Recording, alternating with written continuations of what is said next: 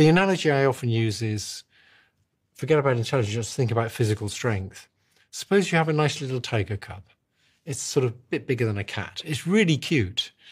It's very cuddly, very interesting to watch, except that you better be sure that when it grows up, it never wants to kill you, because if it ever wanted to kill you, you'd be dead in a few seconds. And you're saying the AI we have now is the tiger cub? Yep. And it's growing up? Yep. So we need to train it when it's a baby. Well, now a tiger has lots of innate stuff built in, so you know when it grows up, it's not a safe thing to have around. But lions, people that have lions as pets. Yes. Sometimes the lion is affectionate to its creator, but not to others. Yes. And we don't know whether these AIs, we simply don't know whether we can make them not want to take over and not want to hurt us. Do you think we can? Do you think it's possible to train superintelligence? I don't think it's clear that we can.